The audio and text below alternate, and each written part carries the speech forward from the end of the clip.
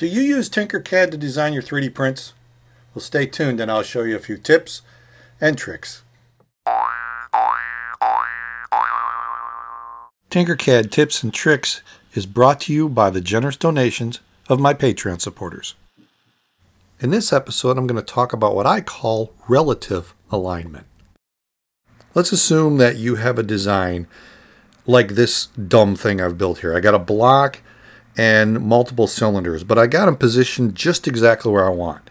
Now I could just group these together, but then I realized I wanted a hole in the center of just the block.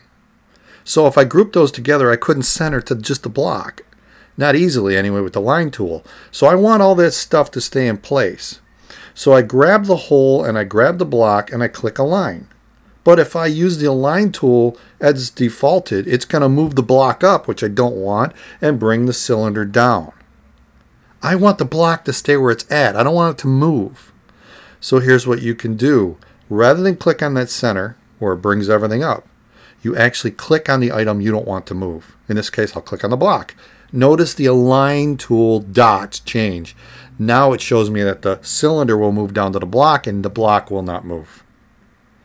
So I can center to just the block and never move it. Now let's just say I wanted to center to the cylinder, the hole up here. Let me do it again. I'll grab them both. I'll click on align, but now I'll click on the cylinder.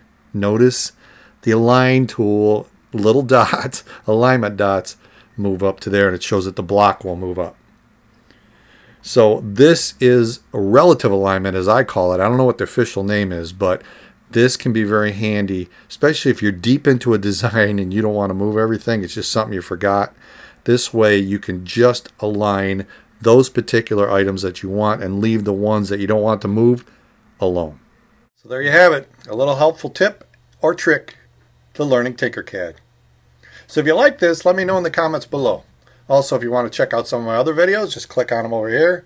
Want to help support the channel, $1 a month to Patreon. If nothing else, click on my logo and subscribe. Thanks for watching. I'll see you next time.